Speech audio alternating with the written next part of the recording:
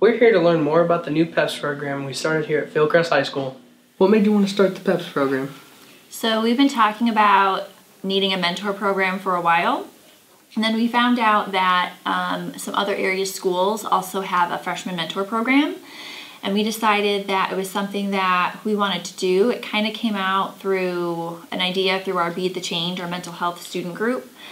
They went to a conference, they heard about other area schools and what they were doing, and we already as a staff had been talking about it previously, and we thought it would be a good idea. Do you like how the PEPs program is going so far? I would say that the first couple of years you do any program, you're going to expect some bumps in the road. We certainly have had our own bumps in the road, and I'm really looking forward to continuing to grow the program, change things, restructure things, build it up so that it runs very smoothly and that it benefits everybody involved. Are you happy with all the mentors that have joined this year?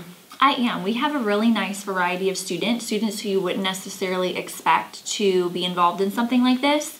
I think it's really helping them with their own leadership skills, being able to talk to people that they don't know, become more comfortable with that, really build up those leadership skills. I really enjoy the group that we have, yeah.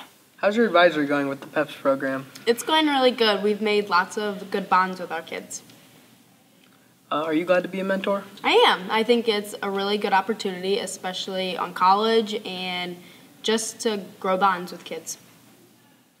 How's your advisory going so far with the PEPs program?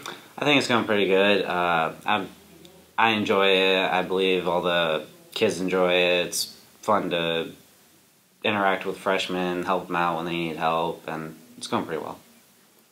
Are you glad to become a mentor? I am glad I became a mentor because it's really fun. I enjoy it. I enjoy talking to the freshmen, getting to know them, and doing fun activities with them. How does a PEPs program work?